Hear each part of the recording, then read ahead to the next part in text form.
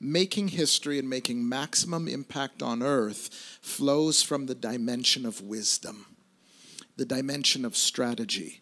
Therefore, anybody, both Christian and non-Christian, make history on earth. Is it true? We see that. We see sometimes the unsaved are the head and not the tail. Now, they might not be going to heaven, but while they're on earth, they can be making history. Some of us in here, we might be going to heaven, but not making history while we're on this earth. I want to give you the 5 that I found that are common denominators. The first one is they had an idea. Began with an idea, and you might not know that a God idea, any good idea, travels faster than the speed of 286,000 miles per second squared. Just faster than the speed of light. How many have ever had a great idea? How fast did it enter your mind? Just, you can't even count it.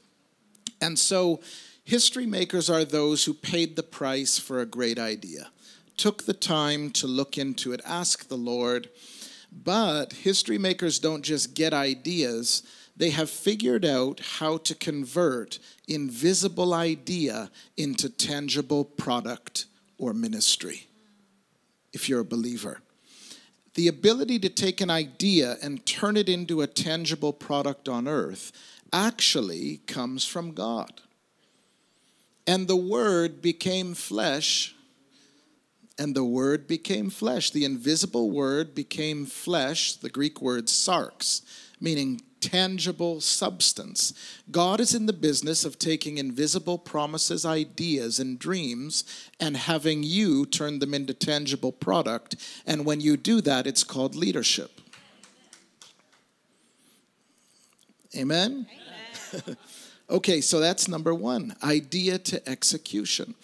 Number 2, the second common denominator I found between all history makers is they all had significant challenge or crisis they had to overcome. You heard it from Pastor Rick that betrayal, Apostle Rick, betrayal preceded great promotion in leadership. They all were faced with some kind of tremendous challenge or crisis, and how they responded to it determined whether they would make history, make impact. They either came under it and crumbled, or they fought their way or walked their way, or God gave them a grace to help them overcome that crisis. Whether it's Joyce Meyer and growing up in an abusive home, and she was able to turn that into a ministry that now sets others free.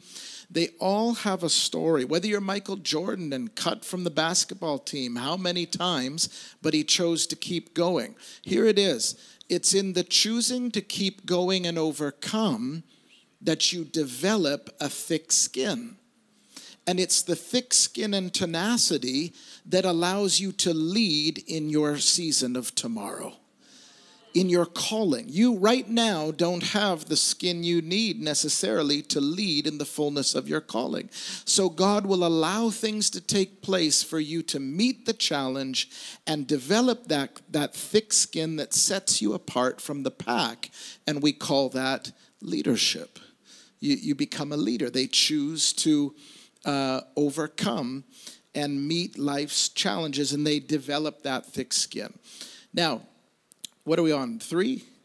Okay, the last couple come from a study on leadership, and they're called the factors of success. The factors of success. And by the way, I didn't mention, but in James, count it all joy, my brethren, when you go through various trials and tribulations, knowing that the testing of your faith produces endurance.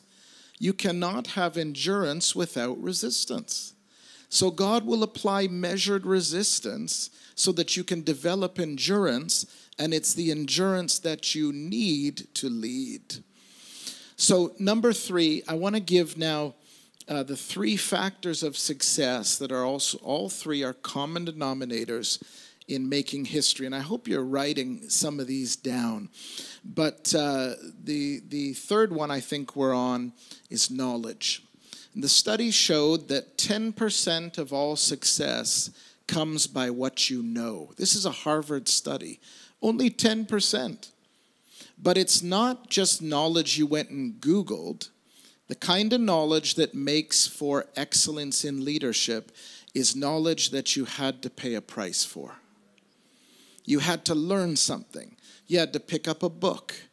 After you had hands laid on and you did some altar time, you had to go back to school. You had to open your Bible. You had to study to show yourself approved. That knowledge is a 10% contributing factor. Now, this is a secular study. Here's the next one. You'll find this one fascinating.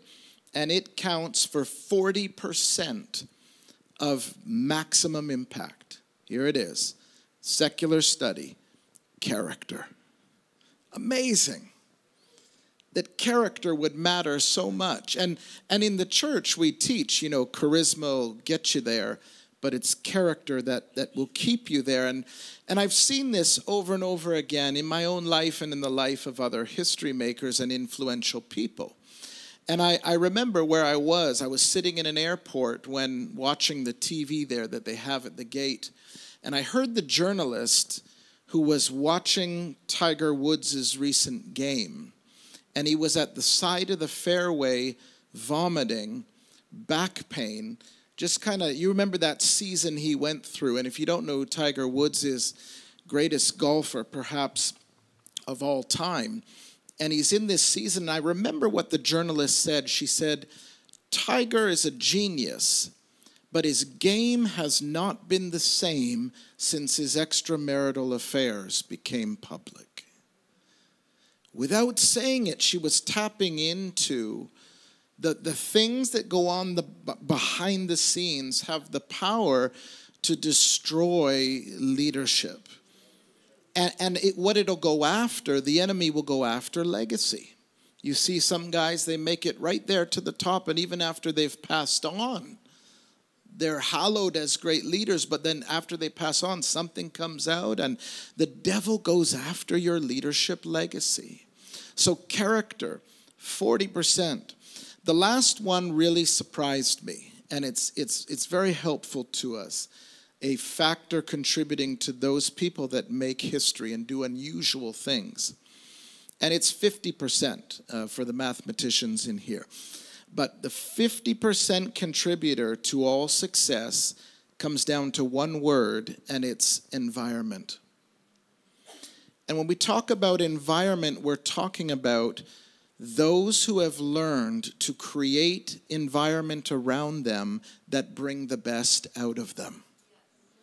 They're the ones that go to church because they know they need that weekly environment. They're the ones that show up at prayer meeting because they know the environment of heaven is forming them. They are the ones that know how to create a study schedule. They know how to take a day off to invest in their bodies so that they can perform the rest of the days of the week. Environment is one of the most powerful factors in transforming and creating leaders. So much so that when somebody who couldn't function in any routine and chose to be corrupt in life and steal and commit theft and fraud, once they're in prison, they begin to do something with the routine, regimented environment, and the guy that couldn't even get up in the morning gets a law degree. It's the power of environment. And so I've noticed that history makers are people who are not thermometers, they are thermostats. They know when to get up, they know what to do when, and they create a prison of self-development that they live in that is constantly bringing out the best in them. They all say the same thing. I live a life of adding value to myself, and I end up adding value to others. And God operates this way.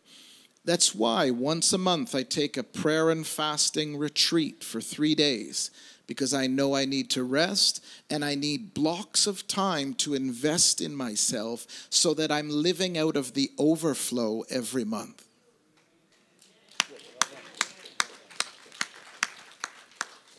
And so those factors, the first one, idea to execution. The second one was the pressure and and trial, how they overcome. The third was knowledge, what you pay the price to know. The fourth was character, and the fifth would be environment. If you can manage those in your life, you will make impact, and it'll be an impact that outlives you.